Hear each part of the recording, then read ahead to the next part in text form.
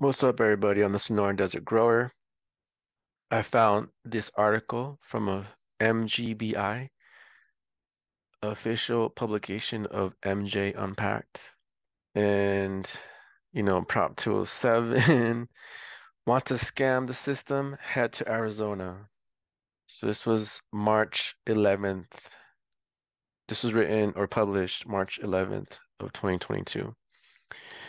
Arizona has a social equity problem. More accurately, the Arizona Department of Health Services AZDHS is allowing rampant corrupt practices to infiltrate the already small social equity opportunities in the state, according to activists. The state legalized adult use in November of 2020 and began sales the following January, but the rollout has been far from smooth. I spoke with Blake Humphrey and Celeste Rodriguez, two activists from Acre 41, a group advocating for a true social equity program in Arizona. They told me that the state currently has over 150 licensed cannabis companies.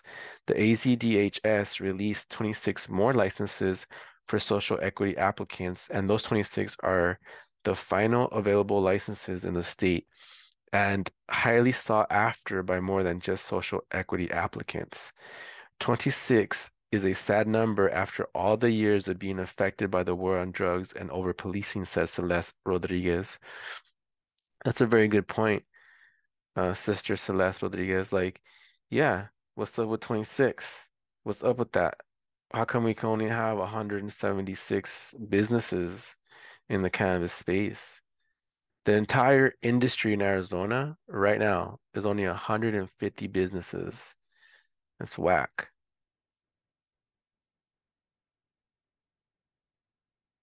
This is the Acre 41 team. It's a beautiful team. All right. They are not awarding licenses so that we have a chance to establish generational wealth in our communities, said Humphrey. This is very hurtful for us because of what we've have gone through. I've had family members in prison for the exact same thing people are making billions of dollars off of. That's exactly right. Like, why is it that you have to go? That's why I like the Oklahoma model a lot because it really levels the playing field. It's very straightforward. It's not super expensive.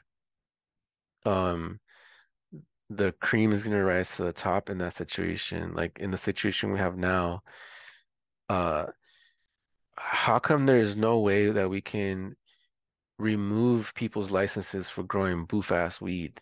Like, why are they allowed to grow all this bad weed and we just have to kind of like let them keep growing because they have a license? There should be a way that the people can remove a license if you're growing boof-ass weed. The low number is disappointing, but it's not exactly the source of the problem. The bigger issue comes from loopholes that allow otherwise unqualified people to team up with a social equity qualified applicant and dump them as soon as the paperwork is done. So they're just using people to get in, and then that person that actually qualifies for the social equity program gets booted out. You can own a license today and you can sell it in the next minute after getting it, said Rodriguez. This loophole has led some entrepreneurs who see nothing but dollar signs to go after potential social equity applicants. They try to get qualified applicants to sign predatory agreements in order to get access to the license. And then they convince them to hand it over for some money and free weed. The advocates say they watched they watched as 51% of applicants for the 26 licenses were placed by existing dispensary owners, with one company submitting over 300 applications for a single license. Corrupt. They have no shame. They, it's all money. There's no shame when there's time to make money. At the end of the day, it's not a true social equity program. Is 26 golden tickets for multi-state operators or someone who already has the money. Rodriguez explained that she knows someone in a disproportionately impacted area who almost had to call the police because they were being harassed, and another person whose husband had to go outside with a gun and get a company seeking her signature to leave their family alone. Yeah,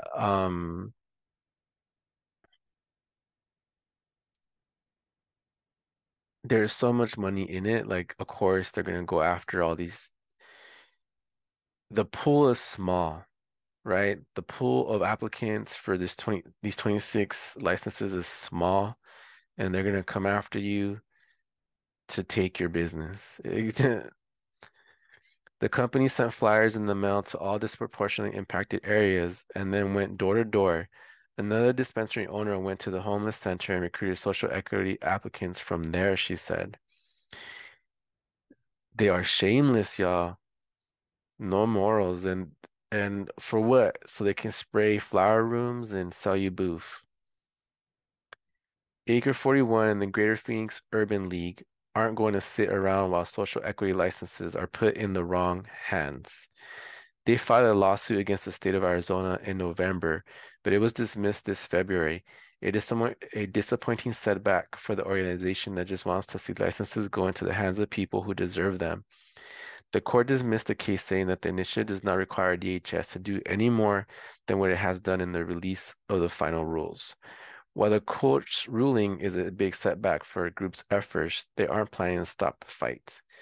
The licenses are so important to DIAs, we need to continue to fight. We want we want what we were promised, nothing more, nothing less.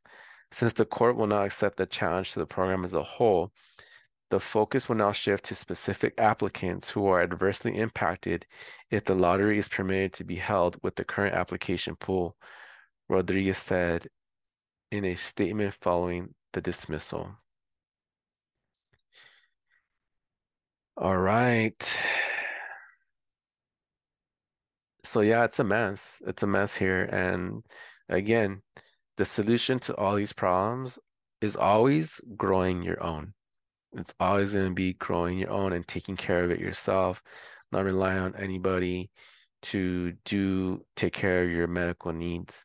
This is a little different because we're talking about uh the social equity program, which is a joke, right? The whole idea behind it is to uh get people that were disproportionately affected by the war on drugs a seat at the table.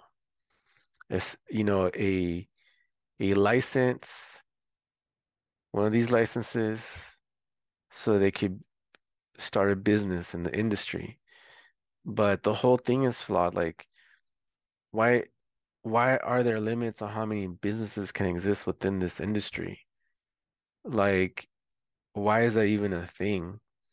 Why is it so difficult to get a license? Why is that even a thing?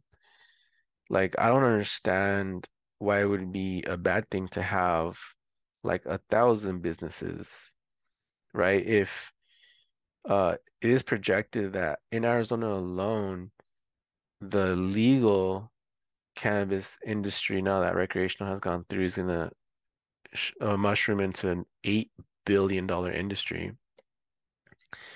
and there's only 150 businesses.